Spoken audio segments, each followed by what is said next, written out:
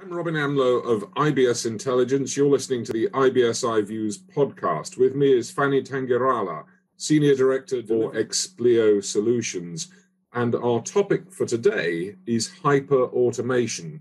What's the big thing about hyperautomation? Why is this going to change the industry? Let's see how the industry has been moving in the last several years. There has been one thing which is common across industries and more so specifically in banking and financial services is a rush to release things into the market because the traditional brick and mortar banks are constantly challenged by the fintech companies. So there is a big race and the race is to reach customer as fast as you can. So if you see traditionally what has been done manually has been replaced with software. So that is a kind of an automation in a way, but that's not good enough because we have been in this last 2 decades or 3 decades, so many things which are otherwise done manually have been already automated. So that is given. So now the next phase is how do we progress it even further? So if you see the life cycle, those good old days, you get the requirements are broken into technical specifications. Somebody does the coding, somebody does the quality assurance, you release it into the production. Only then it is consumed by a bank or any other financial institution. This whole process of automating what is otherwise done manually itself is taking too long enough for anyone's comfort. So that's where everything has to be automated. So it is not just automating what is done functionally into manually into an automated fashion. It is also the process of automating whatever has to be automated. So in a way, it is an automation of automation. So right from the beginning, your business processes and right from your rules, your IT processes, everything which is done manually in order to do a normal automation also has to be automated. So that's fundamentally the difference. And the race for this is certainly towards securing a faster time to market, which was the essence, Robin, at this point of time. So from our point of view, this is exactly what the industry is going towards, and they are keen to see who and how this can be helped. The primary objective of hyperautomation is to create a framework, and the framework is a group of tools, technologies that enable automation of automation in very simplistic terms. Of course, you do have further things on what kind of technologies that are used. You use artificial intelligence, machine learning, then robotic process automation, business process management, low-code, no-code tools, and so iPaaS, which is integration platform as a service. All these are individually available and individually used in many places. But this is hyperautomation talks about one particular framework which brings all these things into one. And that is why there is no single solution as a hyperautomation. It's a group of solutions and it has to be very well integrated. So it is like putting all the jigsaws together so that as much as possible, you minimize the human intervention and take the whole thing into an automated fashion. And on top of it, it is not just being automated. The important factor in the last 2 years that has been coming up is when you do a business process mining, you understand the patterns. That's where the machine learning and artificial intelligence also comes into picture. And then it suggests back the best possible way of doing it. So it comes with a kind of training to the system and getting the feeds from there. And as much of business process mining data you supply to it, the faster you can become successful in automation or the hyperautomation. The key thing I would say from what you've just been telling me is that we have to assure the quality of the work. We have to make sure we get the QA, the QE right, because if you don't get the quality right, if what you're offering is not correct, you're not going to be able to achieve the end goal. Absolutely. So that is a slightly different dimension to it. What I've explained in the previous bit is what exactly is hyperautomation and why the industry is going towards hyperautomation. But when you play around, when you connect so many technologies together, one mistake at one place can bring down the whole thing. And these are highly sensitive to costs. Putting all these things together in the long term really gives you a return of investment, but the initial investment could be very high. So we have very little scope for any error here, Robin. And the chances of failure are very high if you are not taking care of the quality part of it first. That's where I would rather put two major things into the picture on the hyperautomation for it to be successful. Is one is an extensive domain knowledge, and number two is you should have that predictability on where things fail. That means your quality assurance and quality engineering. I may want to go a little bit deeper. The quality assurance, I'll try not to use this here because those are the good old days in the waterfall where you throw things over the wall and someone picks up and tests. Is not the case anymore. Especially in hyperautomation, you have to engineer your entire development process, be it hyperautomation or whatever, right from the beginning with the quality at the center of the stage. So it is a quality based engineering, and that's why the quality engineering takes precedence over anything. Why I also added domain is because these are highly business process driven. When you do an automation of business processes and IT processes could be very much standard across industries. I mean, the way you run your batches or you take the backups or whatever. But business processes will significantly change from industry to industry, from a banking, retail banking to a commercial banking or an Islamic banking, or you go into any of the insurance, the processes are very much specific to that particular vertical.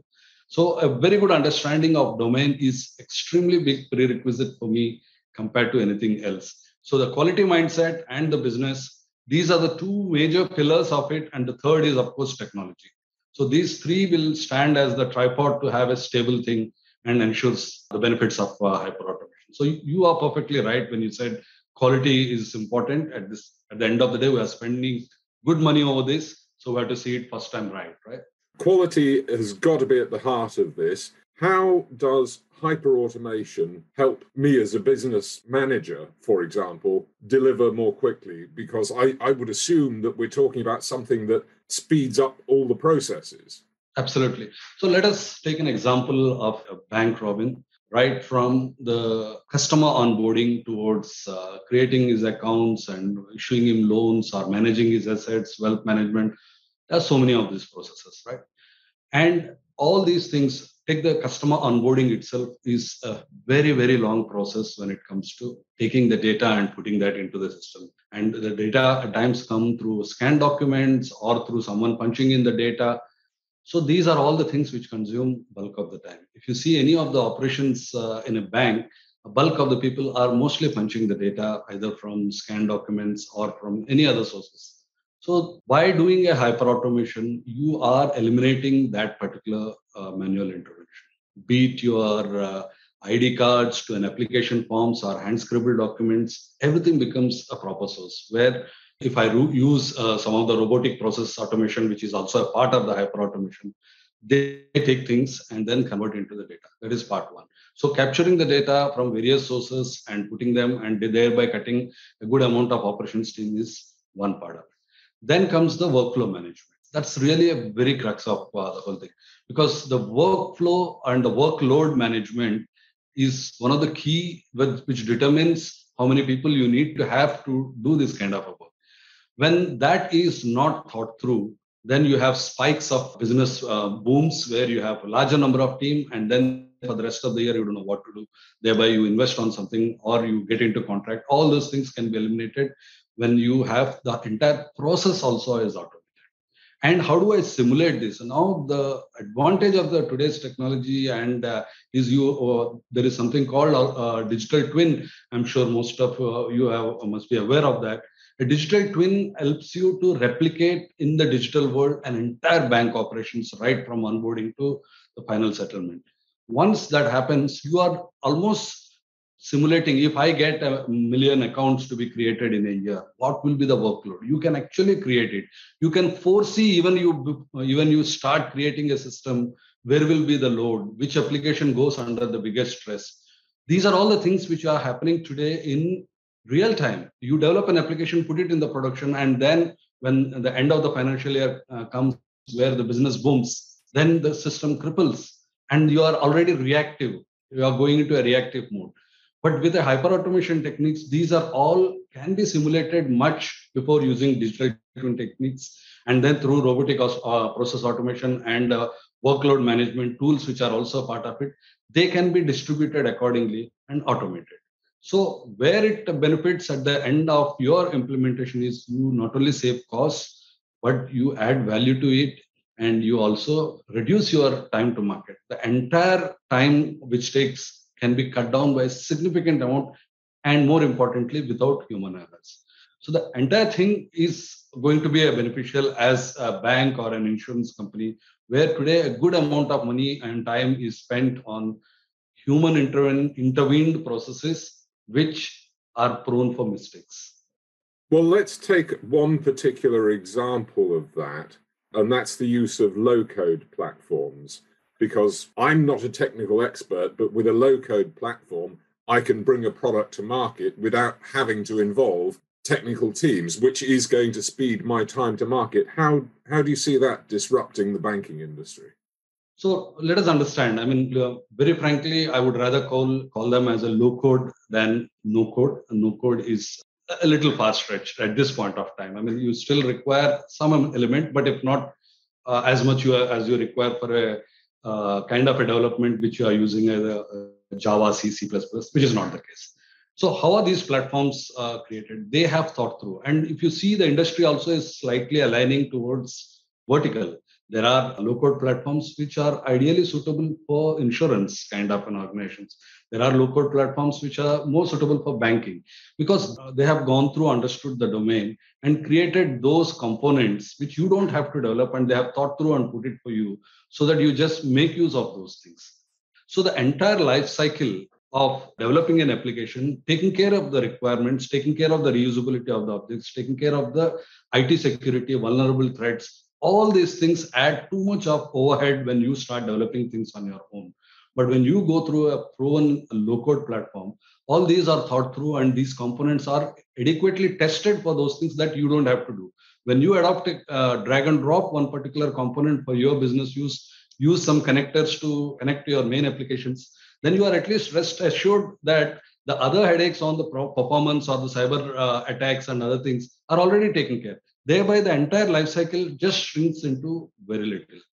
And the dependency on technical know-how and the knowledge is also cut down because today you see any of the bank, some of the banks are bigger, their IT departments are bigger than some of the IT companies. And that is all because you, over a period of time, accumulate so many disparate systems, right from mainframes to Java to C, C++, .NET, C Sharp, so many technologies. So you end up having so many technologies that maintenance of it requires those skills and which are not easy to get in the market anywhere. And in today's world, that has become even more difficult. So you are avoiding all these things by adopting something which has already been thought through and you are customizing it without technical knowledge. I would say not without, with as little technical knowledge as possible.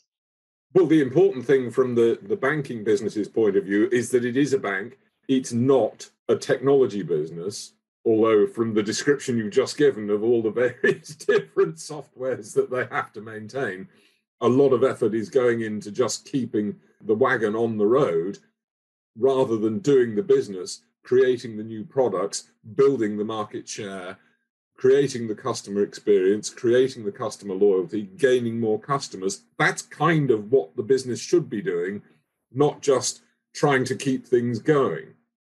Absolutely. It is like putting the cart in front of the house. My core competency is banking, and let me be busy doing things related to banking. Same goes with an insurance. But what often happens is I have a plan and I have to execute, and my dependency on IT is so very high that the IT dictates when you can launch the product, not when the market needs it, right? So the things have totally reversed. That's why the need for things like this, hyperautomation, which involves low code, no code, and robotic process automation, business process automation, iPaaS, are more required now than any time in the past, Robin.